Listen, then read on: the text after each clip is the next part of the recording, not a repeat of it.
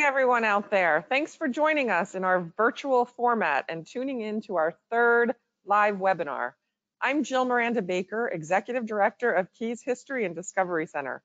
6 feet away from me is Aaron Muir, Manager of Membership and Events and Tech Guru, as well as Brad Bertelli, tonight's presenter. While we miss seeing everyone, we are so happy to have the ability and your interest to continue our lecture series almost as planned in this new medium. While the museum remains closed, we continue providing you with some distractions during this unprecedented time.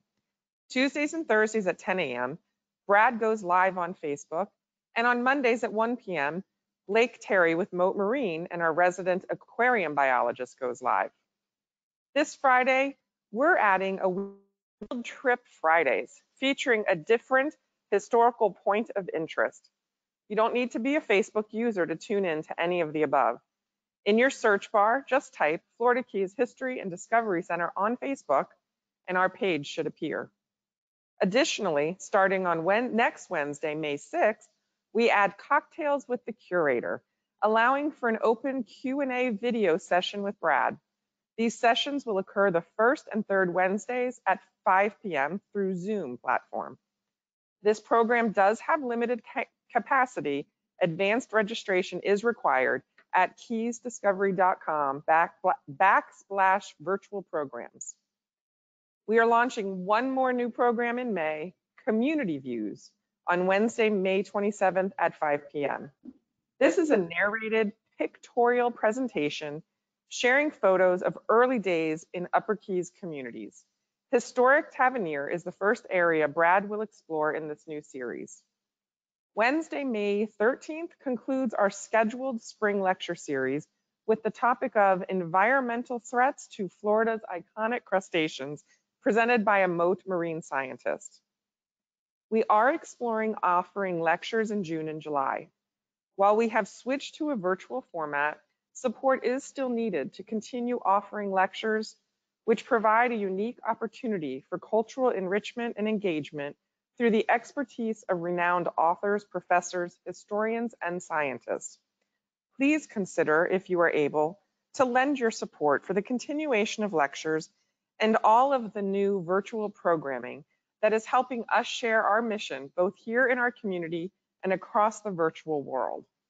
Donations can be made direct from our website at keysdiscovery.com/support. We thank you in advance for your consideration. Now for some GoToWebinar housekeeping items. You should all see the GoToWebinar viewer, which contains both the presentation slides and the webcam view. If you are on a computer, this is to the left of your screen.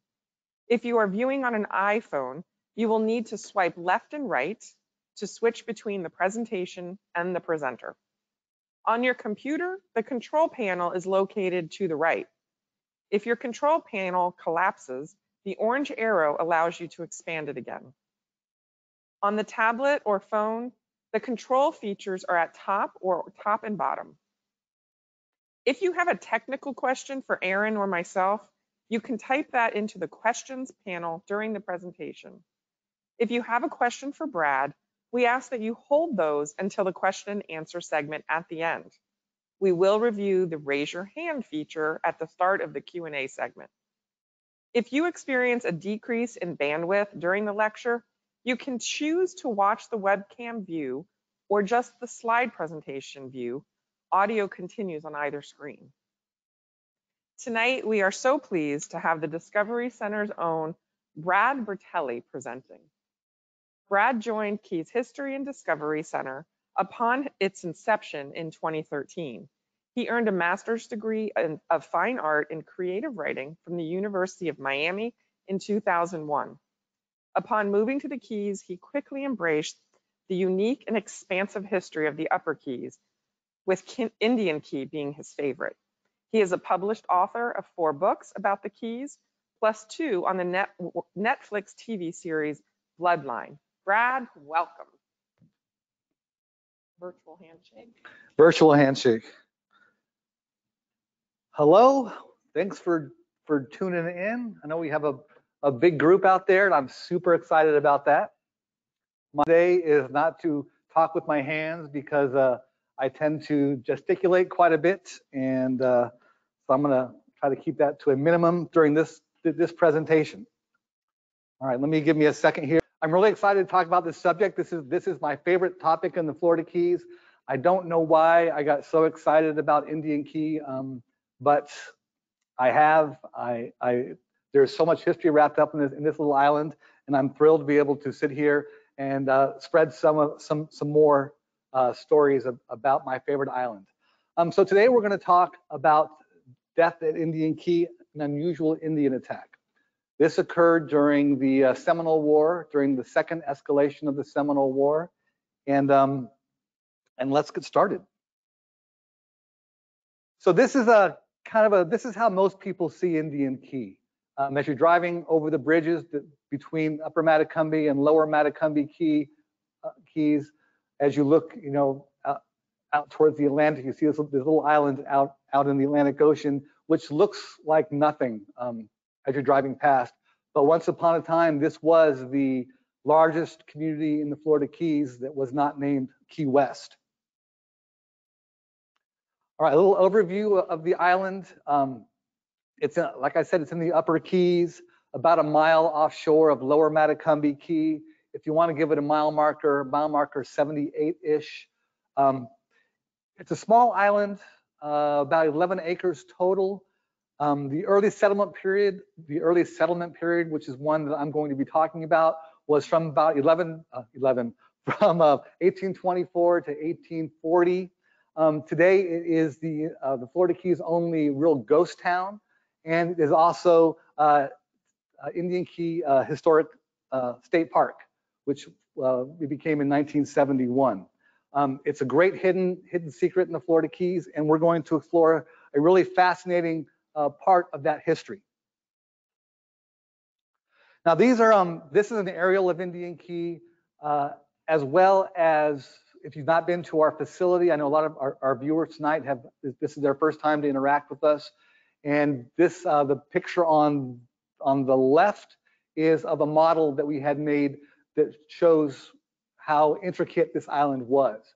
It's hard to imagine when you're on the island today that it is, that once upon a time it was such a large developed community. And this was one of the very first projects that we did here at the Keys History and Discovery Center, and it really is an amazing model on the left. Really shows you how developed the island was. In its heyday, had a population of about 140 people, and today's the picture on the right is more kind of an accurate image of what it looks like today, although that's a pretty old picture. All right. So what we're going to delve into is one of the things that the island is best known for, and that's the Indian attack on Indian Key during the Seminole War that happened on August 7th, 1840. At that time, there were about 50 people living on the island. The Indian chief Chikeka attacked the island with 100. The number of people that attacked the island is unclear. 100, 130, somewhere in that number. They arrived in 17 canoes. They landed about 2 o'clock in the morning. There were 7 deaths associated with the attack, and it remained the southernmost attack during the Seminole War. We're going to get into a lot of different aspects of the attack, why it happened, how it happened, what led up to it happening, and we are going to dive into that just about now. Now, there's lots of misinformation about Indian Key, which might be the reason that I'm so involved with the island and study it so much, because I want to set this, because there are a lot of stories about the island, and not all of them are accurate. One of the primary stories about the attack itself blamed this gentleman here on the screen, who is John Jacob Hausman. John Jacob Hausman was born in 1799 in Staten Island, New York. As a young man, he took his father's 56-foot schooner, William Henry. Some people say he stole it. There's no real evidence of that, or any evidence at all of that. But he did come to set a course for adventure. He wanted to find something. The rivers of New York, Staten Island area weren't enough to contain him. He had wild oats to sow as a young man. And about age 22, he came down to the West Indies. We know that he was in Charleston, South Carolina in 1822. And after Charleston, he sailed further down to the Keys, along the Florida Straits, and he did encounter the Florida Reef, at which point his ship wrecked, as so many sailors did in those days, and still occasionally today.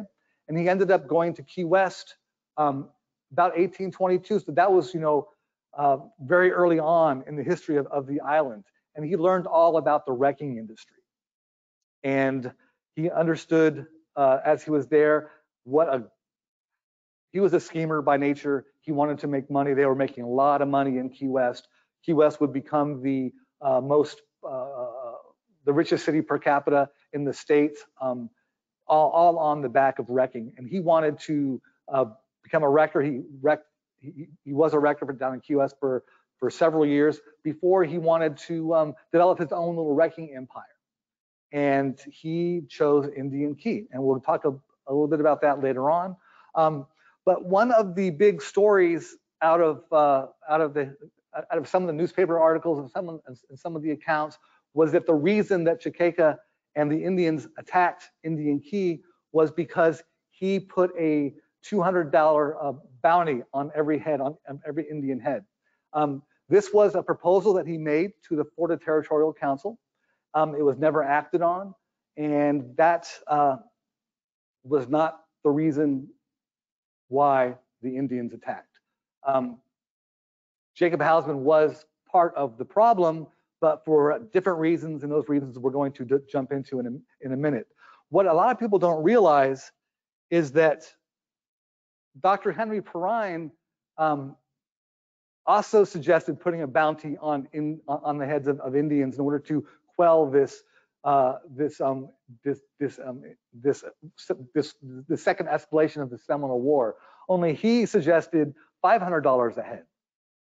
And now the picture that we're showing are all survivors of the attack. These three were Henry Perrine's children, going from left to right. That's Sarah Perrine, Henry Jr., and then Hester Perrine. And we will talk about their story later on. What's great about this family is that Henry Jr. and Hester, both later in their lives would write their memoirs, telling a lot of stories about their time on Indian Key, which gives us some great firsthand insight about what was going on the island.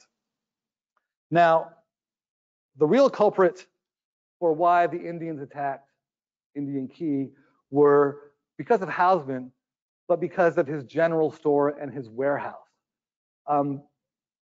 If you consider the Indians for what was happening, they were not after people when they attacked Indian Key. They were after supplies. They were after gunpowder and munitions and musket balls and food and clothing and all these things that they were in need of to survive. And the image on the left is the general store that was always well provisioned. The warehouse too was well provisioned. And over the course of the mid to late 1830s, the warehouse was utilized by the U.S. Navy as a place to store some of their munitions and gunpowder and some of their things that they used during the war. Now this is kind of backs up that point. This is a quote from Isaac Mayo, who was one of the Navy officers who was in the area of Indian Key during the late 1830s, and he writes a letter to the Secretary of the Navy, J.K. Paulding. I consider the post of great importance, for should the Indians capture it, they would be abundantly supplied with ammunition and arms, also a large supply of provisions. And that is the underlying reason why Indian Key was such an attractive place for the Indians to attack. And what should be made clear is that prior to the instigation of the second escalation of the Seminole War, the Indians were common traders on the island. They were there frequently to trade at the general store. So they they were well aware of the island as a whole, how it was set up, where the general store was, where the warehouse was, what the general store contained.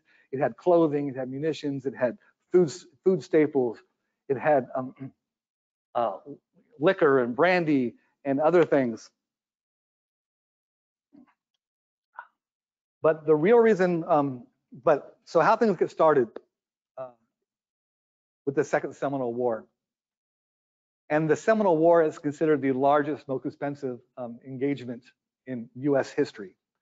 And what happened is that in 1835, President Andrew Jackson invoked the Indian Removal Act of 1830 that had been presented by President Monroe, namesake of Monroe County here, back in 1830.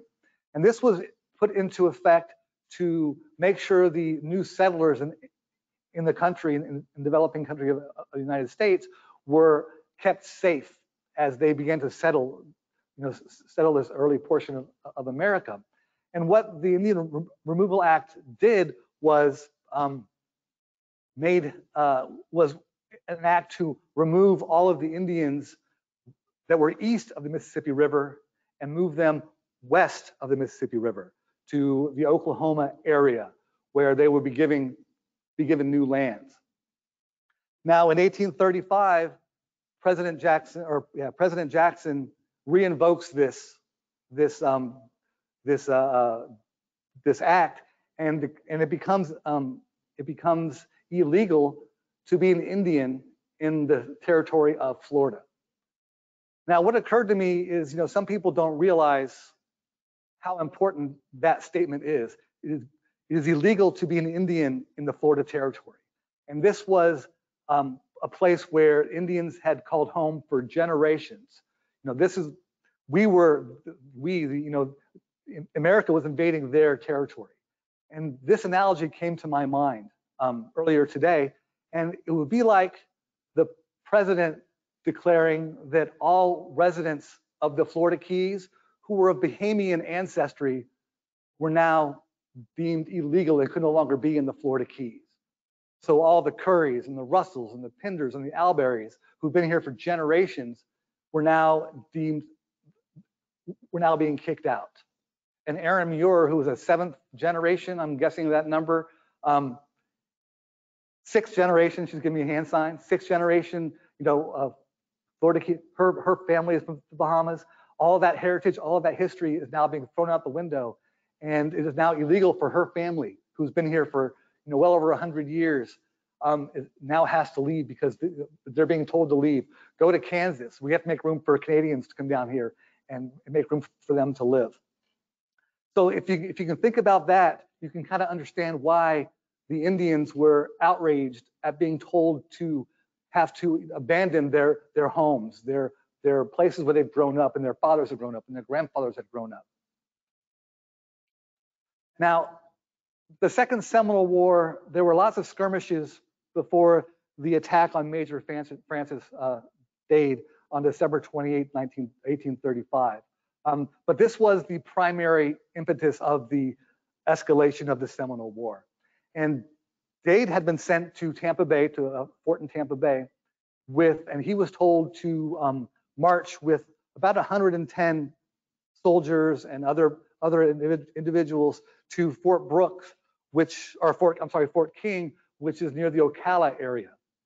And they marched for days and days. And then on December 28th, as they were passing this little picture kind of depicts what's happened. In the early morning, the soldiers are walking 2 by 2. It's cold. They have their cloaks on, so their guns are not easily accessible. And what happens is these Indians have lined on each side of the trail that led between the fort at Tampa Bay and Fort King. And early in the morning, all of a sudden, these volleys of shots ring out. And of the approximately 110 people in that procession marching to Fort King to help fortify that undermanned fort are killed. And there are 3 survivors.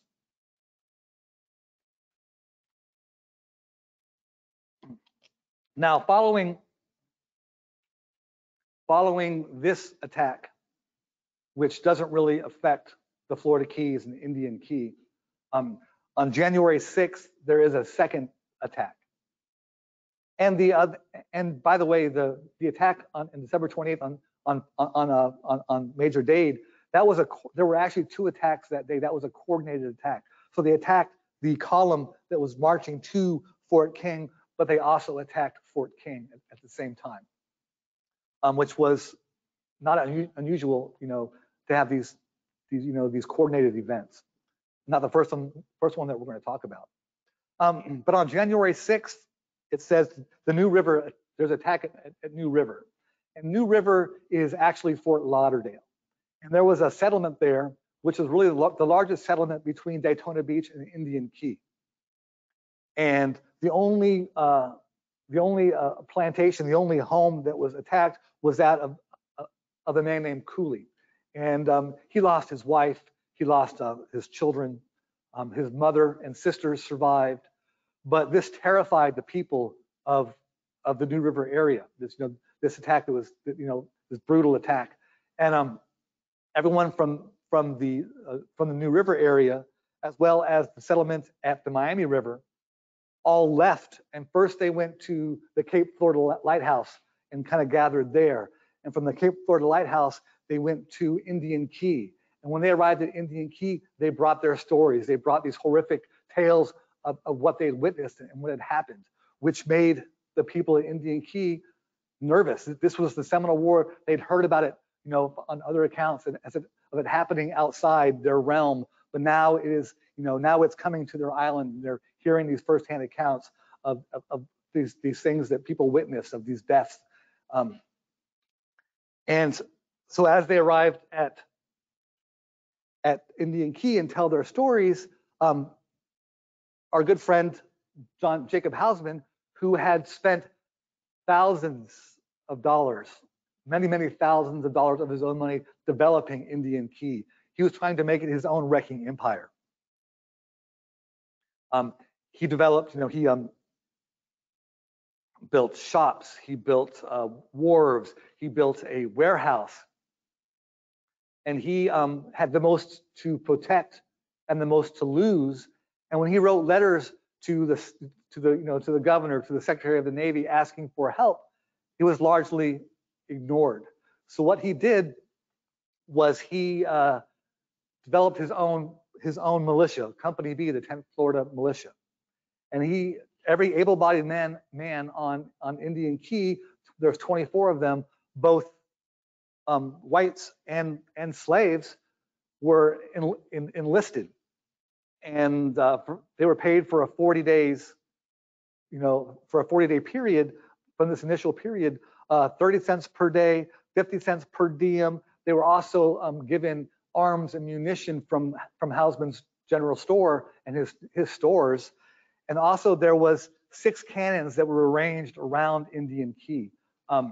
And the story is that once a day, one of these cannons was fired every day, just to let everyone know that the island was fortified. Now, Hausman paid for this out of his own pocket, not because he was a generous guy, but because he thought that the army and the government would repay him, which never happened. But this was his response. This was Hausman's response. Now, one of the Florida delegates for the territorial legislature was Colonel Charles Downing. And what he wrote in a letter, he visited Indian Key in January of that year, 1836. And he wrote, in January 1836, I was on Indian Key and found a wall around it, built of every sort of material imaginable necessity could furnish. A vessel belonging to Jacob Hausman was prepared with portholes, a bulwark around the decks and armaments, and moved a short distance from the island as a place of refuge for the men and women in the event of a successful attack. So they were taking every precaution they could because they wanted to protect their livelihood, their lives. And if the government wasn't going to assist them, then they were going to assist themselves. Now, Now, the Indians were accustomed to coming to Indian Key, and it wasn't unusual to see them before 1835. To have an Indian come to the island was just an everyday thing that would have raised no suspicion. But after the attack on Dade's men, after the attack at New River, after all the stories kind of coming into the island, tensions had risen and people were on edge. So in mid-March of 1836, the people of Indian Key watched a lone Spaniard, an older gentleman, approaching the island in a canoe. They found it suspicious because they understood, everyone pretty much understood at the time, the government suspected that the Spanish from Havana, from Cuba, were helping to supply the Indians with arms and munitions in order to fight the US government. And so this Spaniard comes onto the island, and as soon as he comes onto the island, he is approached by the Florida militia, he's taken into custody, and he is interrogated. And at first, he talks about, I'm just here to trade, I just want to come trade, that's all I'm doing.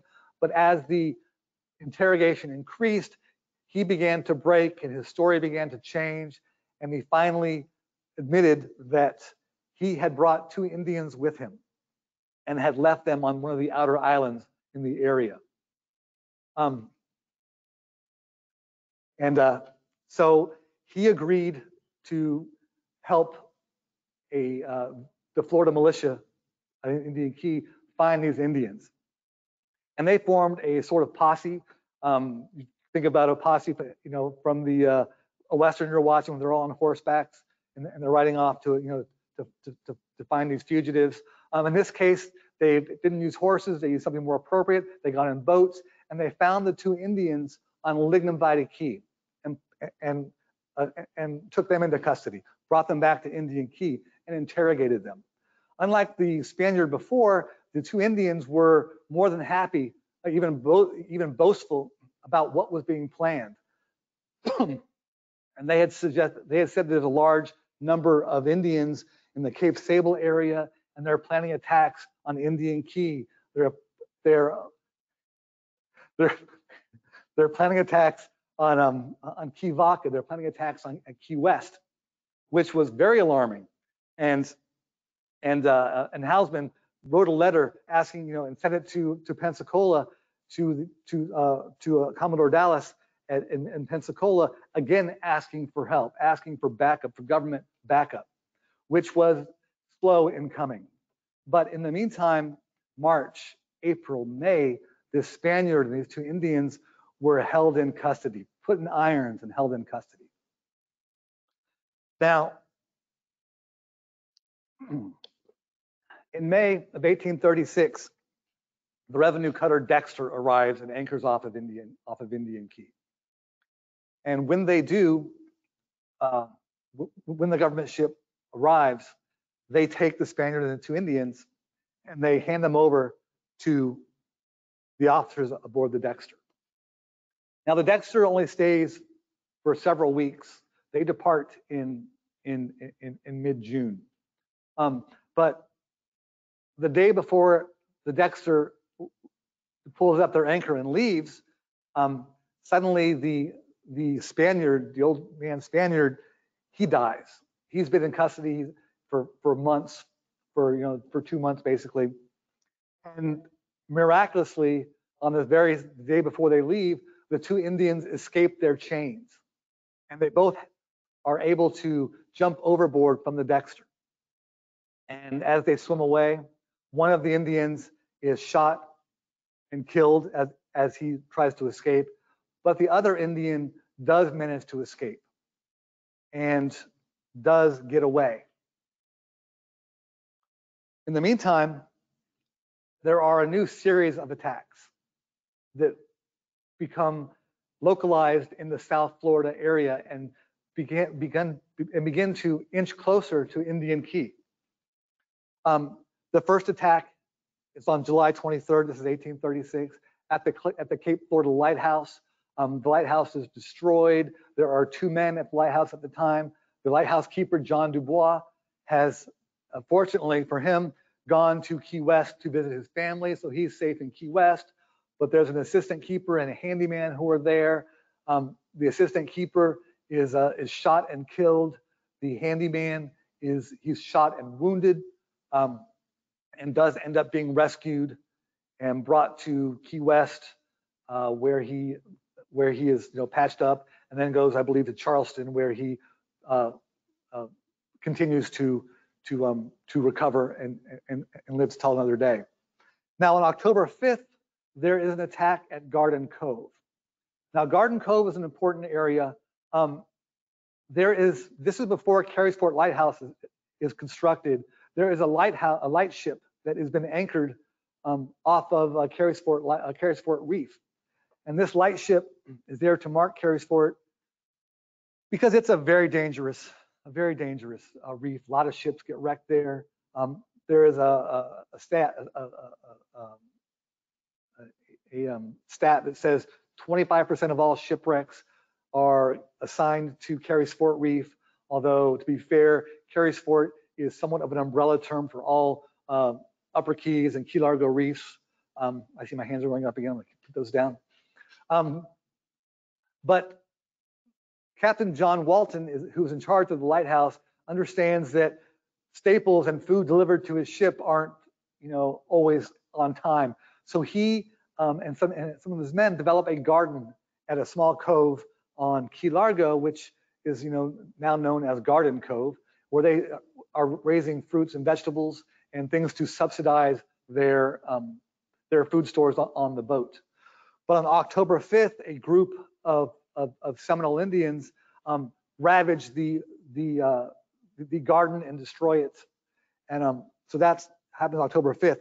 Several days later, probably the same guys, the same Indians, attack. There's a schooner that is at anchor off Tavernier Key, which is off of Key Largo, south of on the southern end of Key Largo. There are 5 men aboard the schooner. They all escape on their smaller auxiliary boats. 2 of them are wounded, but they all survive. The Indians loot the ship and burn it. And then, sometime later, on June 25th, 1837, John Walton's family has actually come from Key West to visit him on the lightship. And Walton and 4 of his men take one of the longboats and they go to Garden Key to get some charcoal there. And when Walton arrives and the men, they are greeted by a couple of Seminole warriors. Walton is shot and killed. Another man who is with Walton is running back, trying to escape, getting back on the boat, on the longboat to escape to safety back on the lightship. He is shot in the back and he's killed. Both of these men are scalped. The story is that John Walton, that one of his fingers was cut off so the Indians could take one of his rings.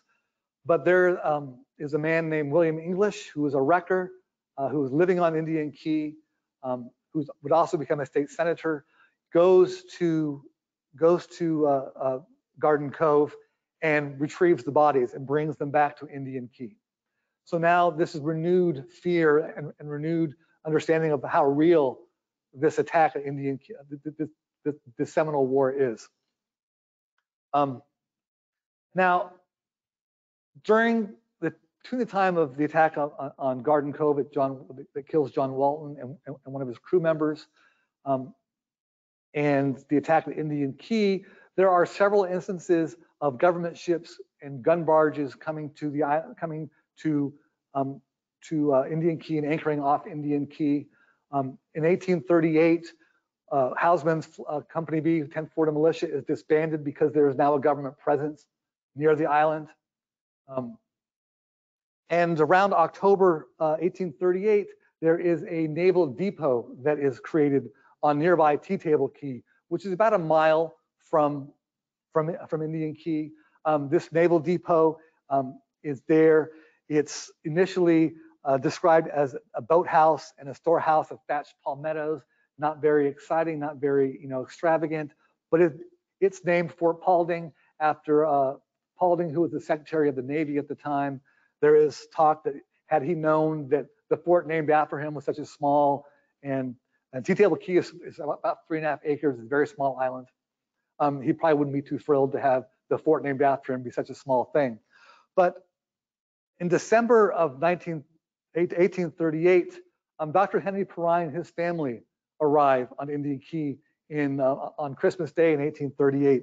And Perrine, who is he's educated, he's smart, he has this very interesting observation about what Lieutenant Cost, who was the man who creates Fort Paulding on Indian Key, on Tea-Table Key, has this very interesting observation. He says in a letter, "Be it understood, Lieutenant Cost occupies and claims this key as his own. From the fact that since September last, he has been clearing it, improving it, and building on it with government means of men and materials. That he is converting said Tea-Table Key into a town site for a rival port of Indian Key, under the apparent patronage of the inimical proprietors and public offices of Key West." Now, of course, there's lots of backstory here, and that'll probably be another talk on Indian Key that I'll give at a different time about how they were making a bid to make Indian Key a port of entry, which would have greatly harmed Key West. There were actually 3 attempts at that, but that's another story for another time. Now, the Indian chief who led the attack on Indian Key was not a Seminole Indian, but a Spanish Indian chief named Chiqueca. And there has been a lot of stories about Chiqueca. I came across some wonderful research by Dr. John Worth from the Department of Anthropology at the University of West Florida from Pensacola, who has spent a lot of time in Havana as well as Spain studying Calusa archives and learning about the Calusas, Indians. Now, in his studies, what he came across was a Spanish Indian chief named Antonio. And Antonio was a tall, 6 foot, probably a little taller, well-built, muscular, strong leader. He was also a captain with his very own ship. He would come to the Florida Keys, or to South Florida, and ended up having his island hideaway in the Big Cypress Swamp. It's a tree island. It's actually, you can see it if you're traveling on I-75, you can actually see this island. But it is Chiqueca who organizes, he only has really 2 appearances in the Seminole War.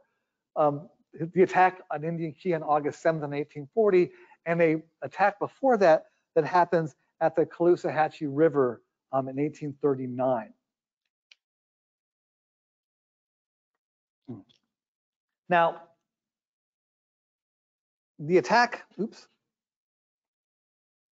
the Caloosahatchee River, and this is the first time that Chiqueca, otherwise known as Antonio, but in the parlance of the Seminole War history, in the South Florida history, is identified as Chiqueca. This is where his name first enters the lexicon. And what happens is that William Selby Harney takes 25 soldiers, as well as a couple of interpreters and several men who are going to travel to the Caloosahatchee River to set up a trading post there. And they travel, it's said 15 to 20 miles up the Caloosahatchee River. They ended up in what is today Cape Coral, Florida. And they set up, they dock there, they come ashore, they start to build the what's it called, the trading post. And about 300 yards away, there is the camp for the soldiers. Now, a couple of days after they arrive and they're building the trading post, and that's all getting going, on the other side of the river, and it's a pretty broad river. I'm not sure if you're familiar with that area, but it's a wide expanse.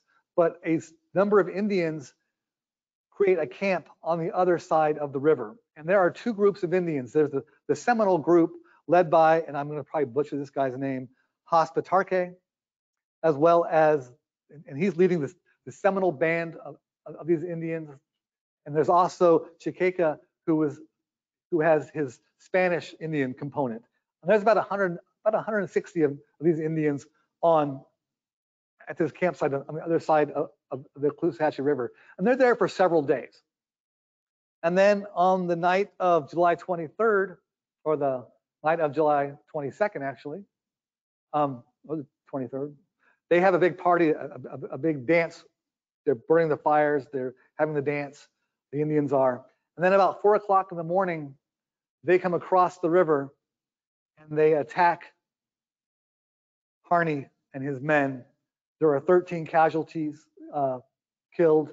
Harney escapes with his life. He's asleep. He runs off in nothing but his night clothes. And there are 6 people taken hostage or taken captive. 2 of these men are then killed at the Indian attack. They're taken back to the Indian campsite on the other side of the river, and 2 of these men are killed. And they sit there for several days, and this becomes the 3rd most successful attack during the course of the Seminole War. Now, a couple days after the attack, Harney shows up on Indian Key, and Henry Perrine Jr., Henry Perrine's son, writes in one of his memoirs, talks about Harney showing up, nothing but his night clothes, on a turtle schooner, and he ends up living to talk another day. But and we'll get back to Harney in a little while. But from there, let's move on to kind of get in the story to John T. McLaughlin, who is born in 1812 in Baltimore, Maryland. He joins the Navy when he's 15 years old. In 1837, he's wounded in an attack at Fort Mellon. He's shot in the chest by a musket ball. Takes him about 6 months to recover. He's a very ambitious young man and climbs in the ranks fairly quickly. In 1839, he is assigned command of Fort Paulding at Tea-Table Key. Now, at this point, Fort Paulding is pretty well developed. There's a pretty good military presence there. Hausman has disbanded his militia, so there is a lot of tensions have been assuaged. There's a false sense of security with this military presence nearby. And McLaughlin is given this order on December 2nd from the Secretary of the Navy. He is told to furnish himself with a sufficient number of flat-bottomed boats, and in addition to these, procure a likely sufficiency of long plantation canoes. By this means, the department cannot but hope you'll be able to penetrate the Everglades further than any white man, surprise and capture the Indian women and children, and thus end the war that has cost so many millions. Now, we know that McLaughlin has been ordered to strike out to the Everglades and try to capture Chikeka and these Indians and put an end to the hostilities. Now, they could have gotten a break. In July of 1840, a man named John appears at Fort Dallas. This is at the Miami River. And he approaches voluntarily. He tells them he's been held captive by the Seminoles for 4 years. And he also tells the officers at Fort Dallas that Chikeka is planning to attack Indian Key. Now, there's a couple problems with John. They don't believe him. He's black. They think he's an escaped slave. They think he's a spy. They don't believe what he's saying. They put him in irons, and they take him in custody and put him in jail. Now, McLaughlin hears about this and travels up to Fort Dallas and tries to have the men at Fort Dallas release John to him. And John's very, very eager to help and wants to help, and tries to explain where Chikeka and his men are hiding, where their camp is. And the officers at Fort Dallas will not release John to McLaughlin to help guide them. But McLaughlin is allowed to sit down and talk to him, and John does his best to describe where in the Everglades. The Everglades are vast and expansive, and You can't, you know, there's not a lot of road markers there to give guidance. But McLaughlin does lead an expedition out to the Everglades and spends a week looking for Chikeka's Tree Island. It's unsuccessful. He doesn't. The men are exhausted after a week, and they end up returning home to Tea-Table Key. This would not be the last time that McLaughlin and the men of Fort Paulding and are out there trying to find Chikeka. Now in late July, Chikeka and his men leave their hideaway in the Everglades, and they travel. They paddle down. I want to say 30 miles. I'm not sure how long it is, as a crow would fly. But it takes them about 6 days to paddle from the Everglades, and they end up staying at Lower Matecumbe Key for several days. Now, there's theories and stories that suggest that they have been given intelligence that there is something going on at Fort Paulding, and that there is going to be another offensive into the Everglades. Now, on August 3rd, Henry Perrine and his daughter, Sarah.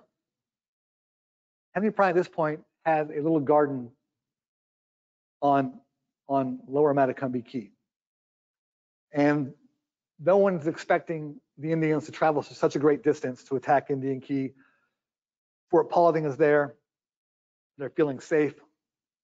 And Perrine takes his daughter for a lunch over to what he calls a fairy grotto that he's discovered on Lower Matecumbe Key. And this next slide I'm going to show is a really kind of beautiful description of what Sarah writes about what she sees at this fairy grotto. He, her father, soon brought me to a spot where he parted the branches, and there was a fairy grotto. In the center was a small sparkling spring, perhaps 10 or 15 feet across, various cacti in bloom and fruit, with other flowers upon the banks. The overarching trees interlacing their boughs, while innumerable air plants in full bloom added brilliancy to the scene, the sun scarcely penetrating. Now, what they didn't realize as they were enjoying their lunch in this beautiful little area on Lower Matecumbe Key was that 100, 120, 130 Indians were on the island waiting to attack Indian Key. Now, on August 4th, 1840, McLaughlin writes to the Secretary of the Navy, Paulding, and says, Lieutenant Rogers in the Wave, another Navy officer, sailed today with 18 canoes for Cape Romano on the western coast, touching on his passage at Tea-Table Key for provisions and to take off all the people capable of quitting the hospital for another attempt to cross the Everglades from that vicinity. So Rogers departs on the 4th. He arrives at Tea-Table Key on the 5th or the 6th. It takes all the men who are capable from Fort Paulding, which also has a Navy hospital on it, and leaves only a handful of men behind. Midshipman Murray and a couple other nurses who are tending to some wounded and some of the soldiers who are suffering from yellow fever or malaria. Now, what happens is that on August 6th, this second offensive into the Everglades departs Tea-Table Key, heading to Cape Romano, which is in the Marco Island area. And as they depart, these Indians who are on Lower Matecumbe Key watch the island, watch them leave. Now, on August 7th, 1840, is when the attack occurs. And this is a picture, an overview of the model we have downstairs at the museum. In the lower right-hand corner, that beach area is where these Indian canoes land at about 2 o'clock in the morning. Now, what happens is there are two men living in a couple of these small cottages. And this is a pretty deserted area of the island. But James Glass has a hard time sleeping that night and wakes up and steps outside to get some fresh air. And when he does, what he notices is this line of Indian canoes lined up on the beach. He goes to his neighbor house, Mr. Biglet, and they tells him what's going on, and Biglet grabs his shotgun, and they try to make their way across the island to warn Jacob Hausman. As they're traveling behind their houses to that fence line where the palm trees are, they encounter Indians who are crouched and waiting for the time to attack. The Indians see them. One of the Indians stands up and turns to shoot his gun at Biglet. His gun flashes but does not fire. And Biglet lets out a mighty scream of terror, fires his shotgun, and then all the chaos begins. The island is in an uproar. The Indians are attacking. They make their way to, some of them make their way to Jacob Hausman's house. They're coming, Jacob Hausman and his wife are upstairs. The Indians are coming downstairs. Hausman and Ann, his wife, manage to escape out a window, and they're barefoot, and they end up running across the sharp coral of the island. They go out to the water in their nightshirts, and they're wading in the water, hiding. Their two large dogs come bounding after them, and they're barking with all the excitement, and they're all out in the water, and the dogs are about to, potentially give away their hiding place. And Hausman takes the heads of the dogs and holds them underwater and drowns them and kills them. And Hausman and Ann eventually survive. They make their way to Tea Table Key and live to tell their story another day. Dr. Henry Perrine and his family are in the Perrine house here. It's a 2.5-story house. The cupola is up on top. There is a bathing house underneath the house, a bathing area. And the family, Mr. Perrine, his wife, his 3 children, all gather in the room downstairs. There's a trap door in the room downstairs, and they are going to hide underneath the house. But one of his daughters had been sick, and as they go down the steps, she puts her foot in the water downstairs and leaves a wet footprint on the steps.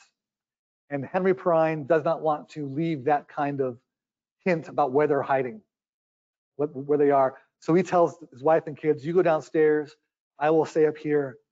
He covers the trap door with a seed chest, and the family hides underneath the house.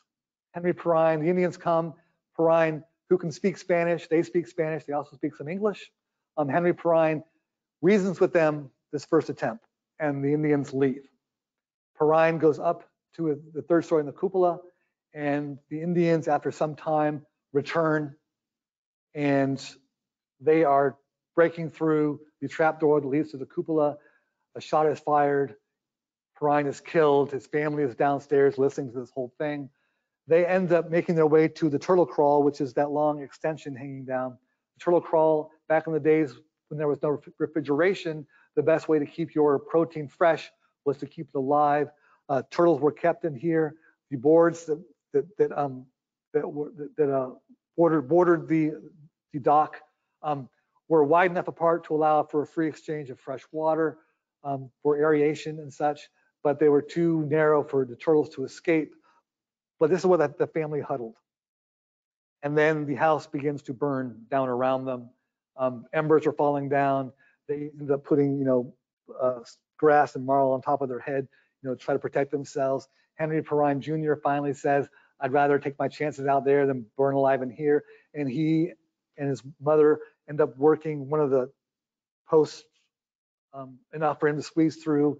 He ends up crawling out, coming back to the dock because the Indians are beginning to leave and to move on. And his family escapes, and they all end up going to Tea Table Key, and the family survives. Henry Perrine does not. So all in all, there are 7 casualties of this attack. Dr. Henry Perrine, the Mott family, who suffers the most personal loss. The father is killed, the mother is killed, their newborn child is killed, their daughter is killed. Their 70-year-old mother does survive. Joseph Sturdy, who escapes with Biglet, another sailor, they hide in the cistern below the Houseman's warehouse. But that building is set on fire, and as it begins to burn down around them, the three men who are in the cistern, the two men and the boy Sturdy, Biglet and the other man, are able to slosh their way through the cistern and escape. They are burned, their hair is singed, and they have burns. The boy Joseph Sturdy probably succumbs to smoke inhalation before he dies and is burned up in the cistern. There is a seventh casualty, a slave boy, and that is the result of the attack, the 7 people who were killed.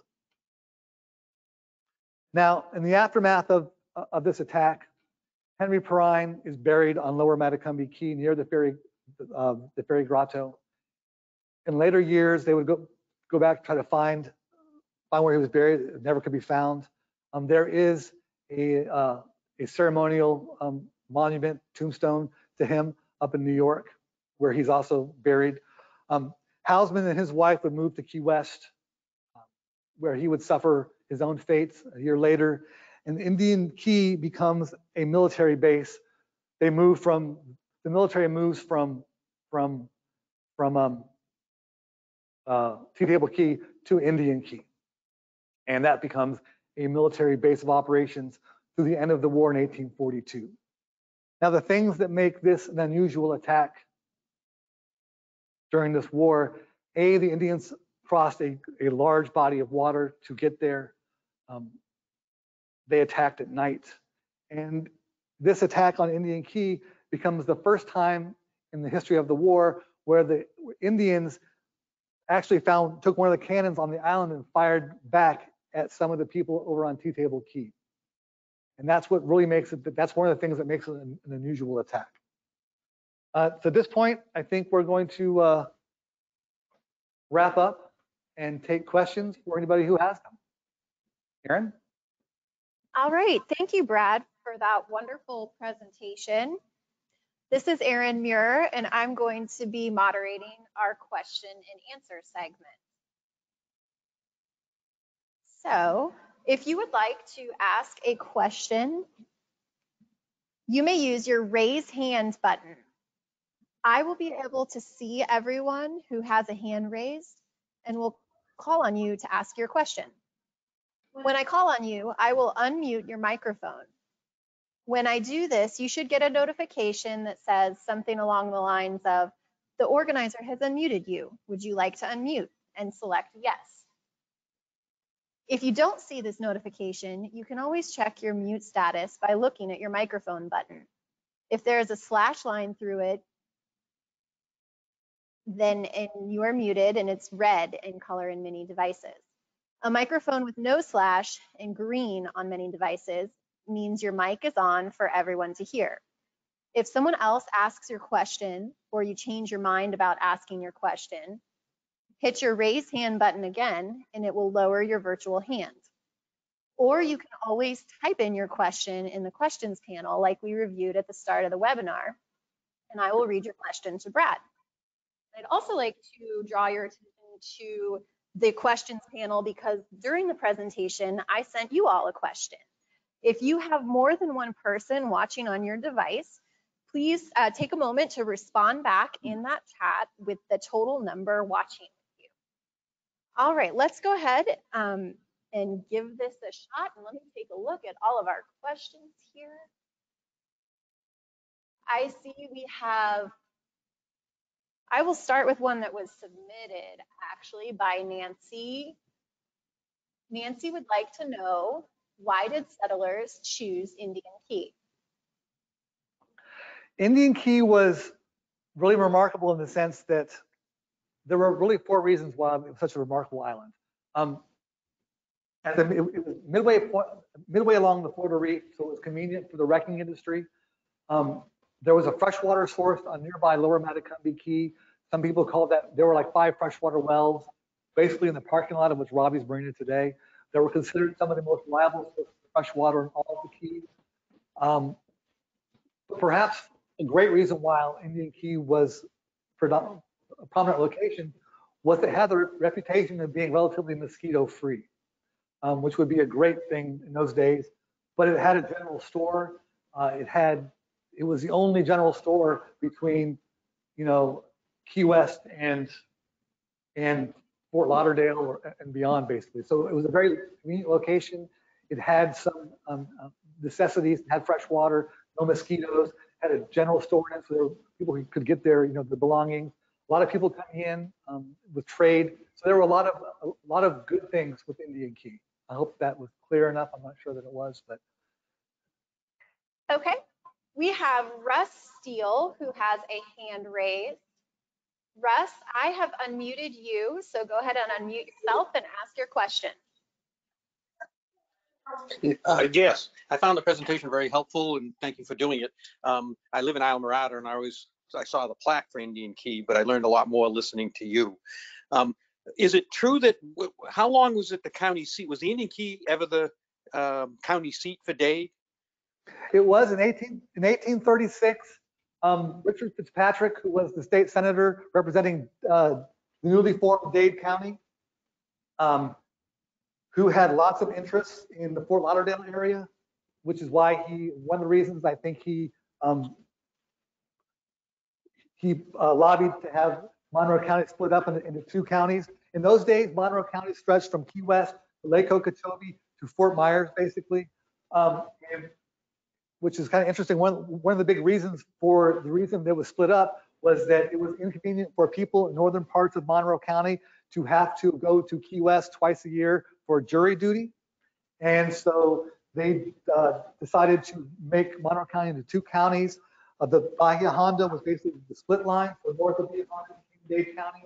And because Indian Key was the largest community in the newly formed Dade County at the time, it was declared the county seat.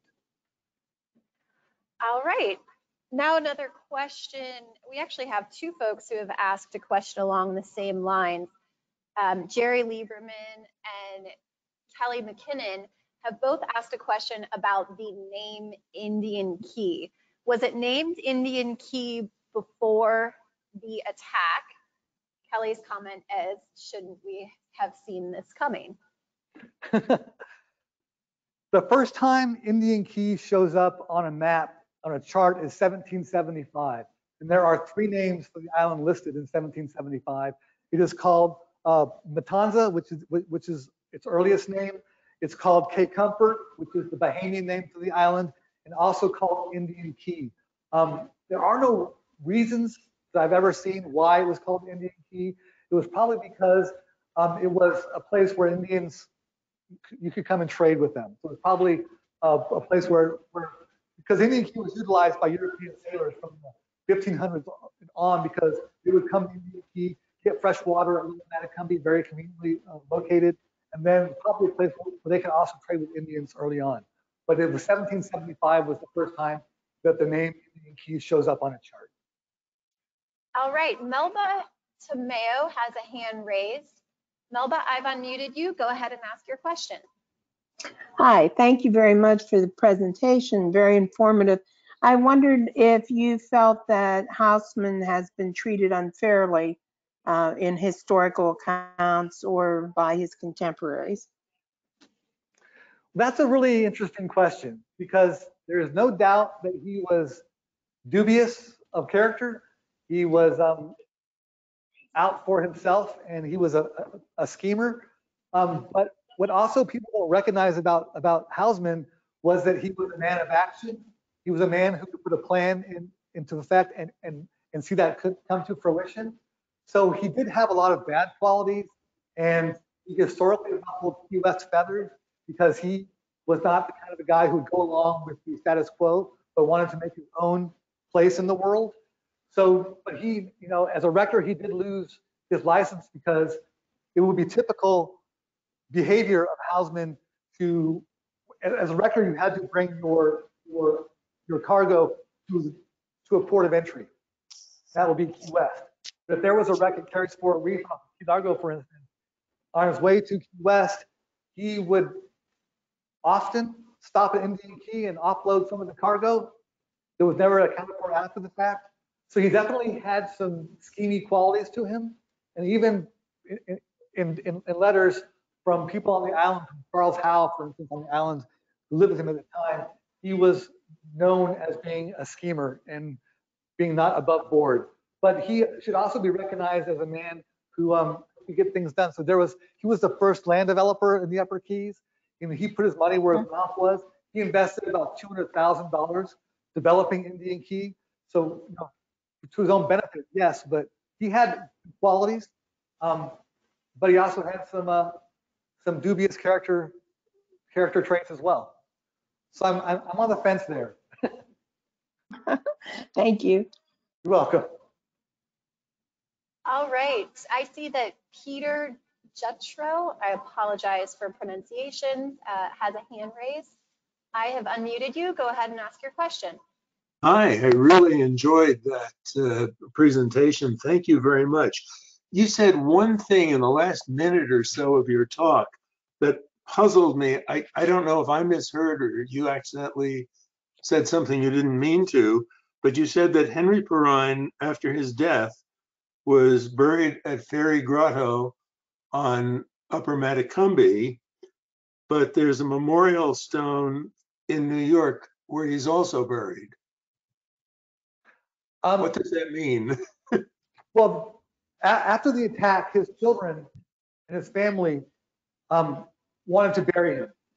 And they did go to, Lower Matecumbe Key, near the Fairy Grotto, and he was buried with a gravestone on Lower Matecumbe Key. His family went back later and tried to find that gravesite and never could. But there is a gravestone in New York where his family went to after the attack that is kind of that memorializes him, but there's no body there in New York, just the gravestone. Thanks. That makes perfect sense. All right, thank you. The idea of being buried in two places at the same time was interesting.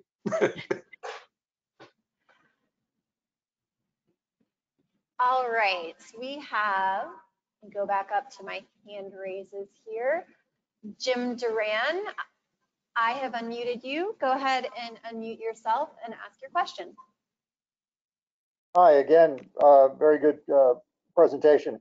One of the stories I heard, and I've been down here for many, many years, was that they tried to come over from T-Table Key with a gunboat and they didn't have the proper size shot or whatever.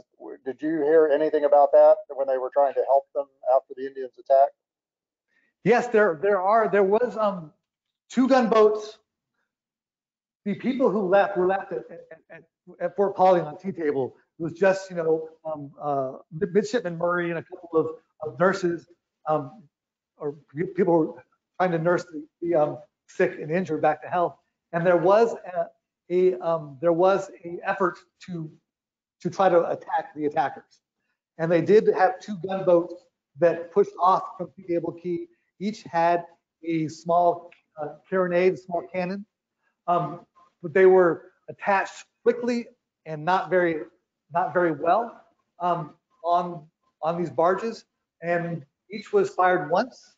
And when they were either stuck with too much powder, and not affixed to the gunboats, but the cannons did recoil off the gunboats. Aaron, can you put my presentation back on real quick? Is that a problem? No. I do have a picture of, I do have one of those cannons that I'll show you that was recovered from the water there back. That is called the Cooley Cannon. Oh, wow. And this was one of the cannons that was jettisoned off the gun barge. There was 2 of these. They were taken from a ship that was wrecked in 1835 called the Gil Blas, about 9 miles north of Fort Lauderdale, of the New River, and they were recovered by Cooley and brought back to Indian Key in 1835, 1836. And these were the 2. This is one of the cans that was recovered between T-Table and Indian Key. Great, thank you. You're I welcome. have heard that story for a long time. It's a true one. Thanks, Aaron. All right. Let's go to another question that's been typed in. Let me see. Rick Johnson would like to know how many buildings were burned. How many buildings? No one knows for sure how many buildings were burned. The only thing that's ever said in the record books or in the histories is that many of the buildings were burned. So there's no, I know that, let's say there's 50 buildings on the island at the time, 50 buildings on the island. I know that the Howe property, he had 1, 2, 3, he had 6 or 7 buildings on his property that were not burned. I'm not sure if the hotel, Tropical Hotel, was burned. I don't think that it was. I know the bowling alley was not burned because it was used in the 1850s during the third escalation of the Seminole War, where where the military personnel would stay there. So there's never been a solid number given, but there were some buildings left.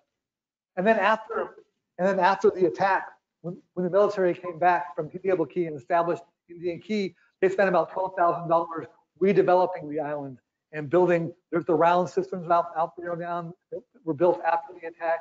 There were barracks constructed for the military personnel. There was a hospital that was created, that was built. So there were several buildings built after the attack, but there's never been an assessment or a number of how many were burned during the attack. Okay, so another question that has been typed in, and I'm going to combine these two from Kat West.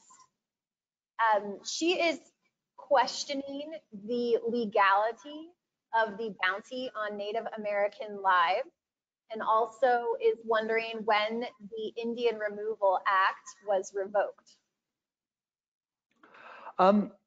Whether or not it was legal or not doesn't really, it was just an idea that Houseman floated in a petition to the territorial Congress. It was never acted on, so it was never a thing. It was just an idea he floated that was really ignored.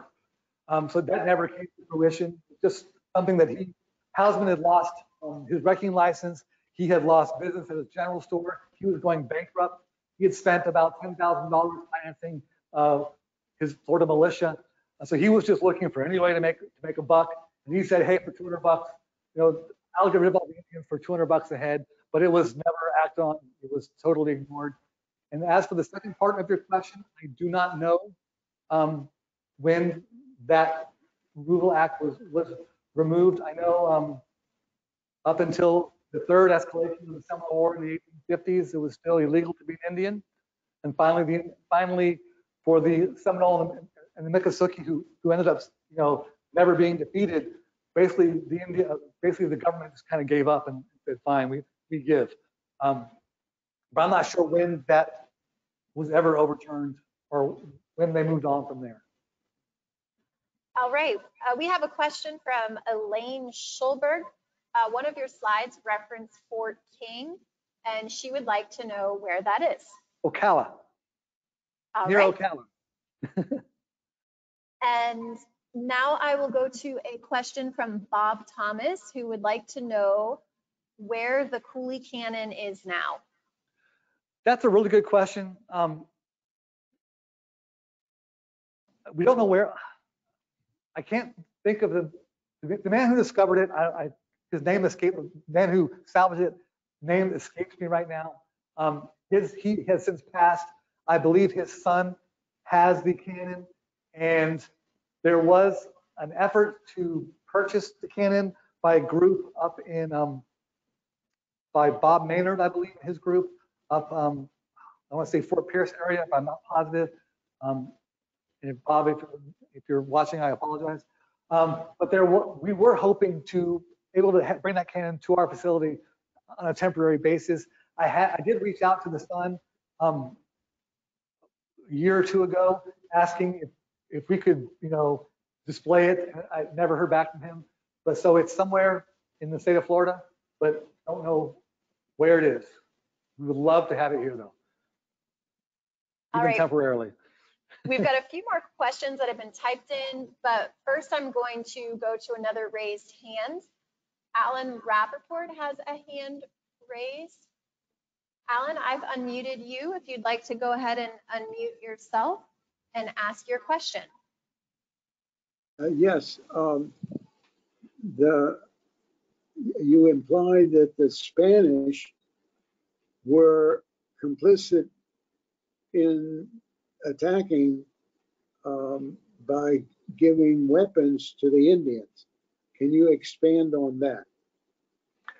There was concern with the military that the Spanish, who were friendly with the Seminoles, were smuggling arms from the Bahamas and from Cuba in like fishing boats and helping to arm the Indians. These like Chiqueca and the Spanish Indians were also, had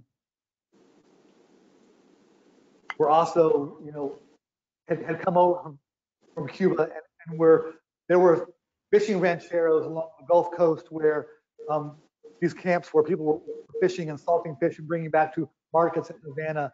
And these were manned by Cubans, also by Spanish Indians. There was one of the reasons that McLaughlin rose to his rank in the military was that he had the ear of the Secretary of Navy, J.K. Paulding, because the normal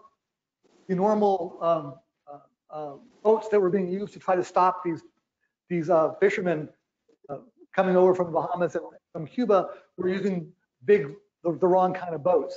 And it was McLaughlin who suggested using smaller shallow draft boats, kind of like Porter did with his Mosquito fleet. He was trying to defeat the piracy in the West Indies.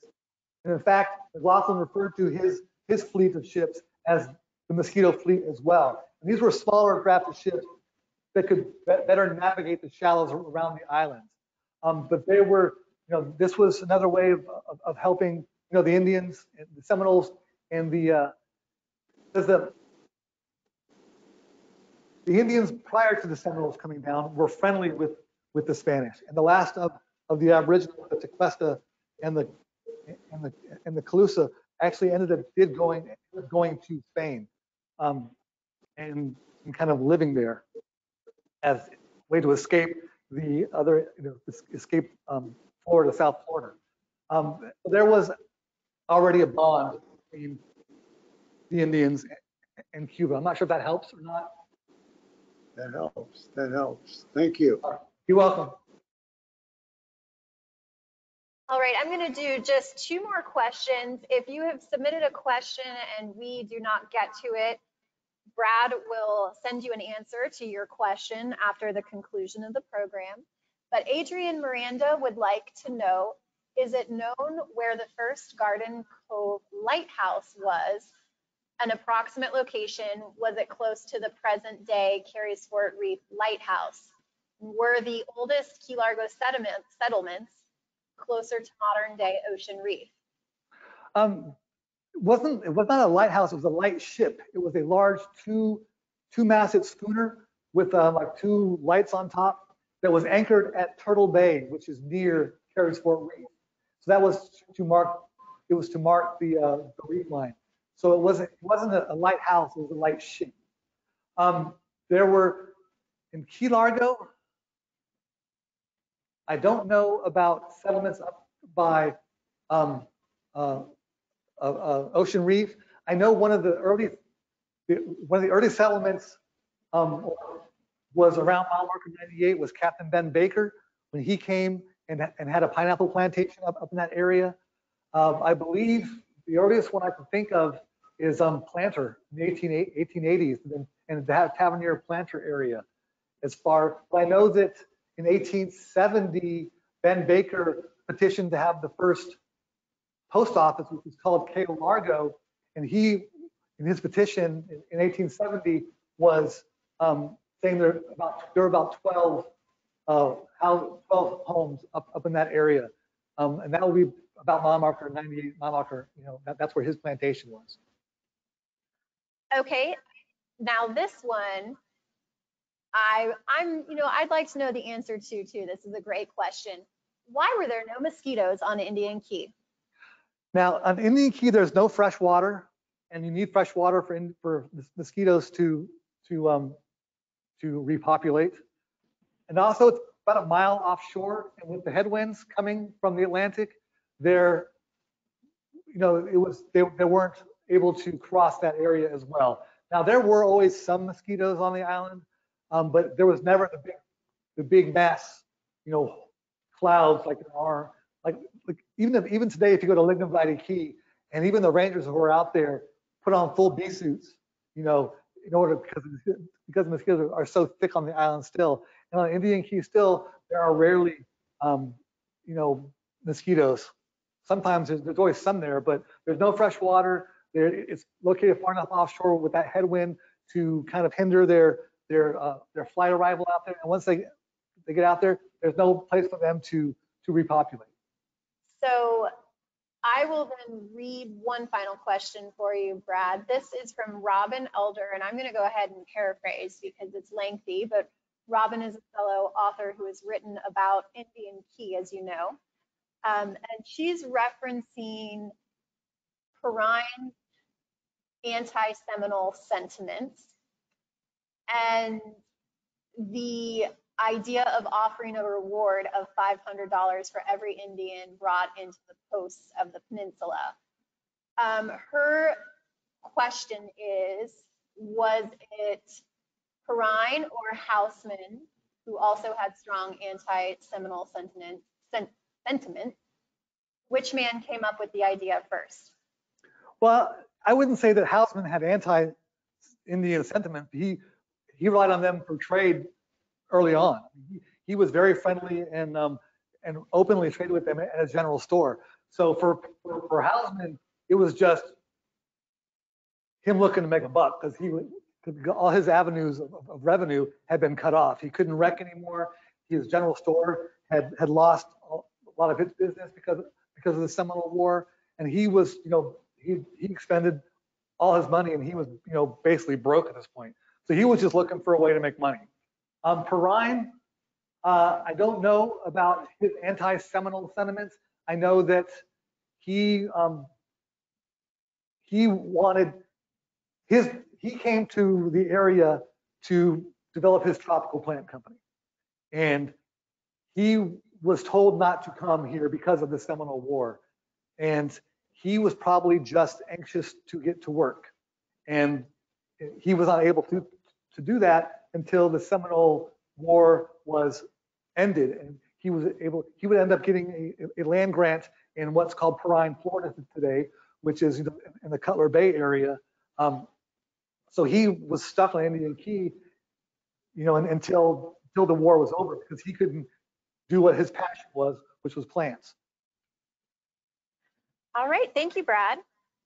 So before we sign off for the evening, as the membership manager here at the History and Discovery Center, I would be remiss if I did not remind you that our spring membership drive is still ongoing.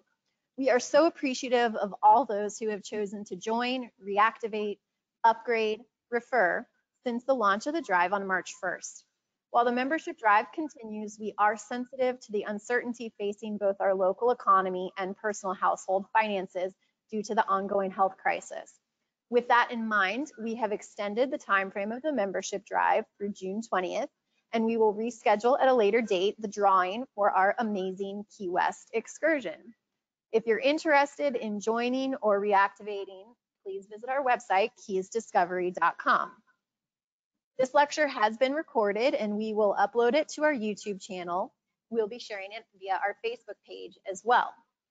At the conclusion of the program, you all will be prompted to take a brief survey about your experience with tonight's lecture.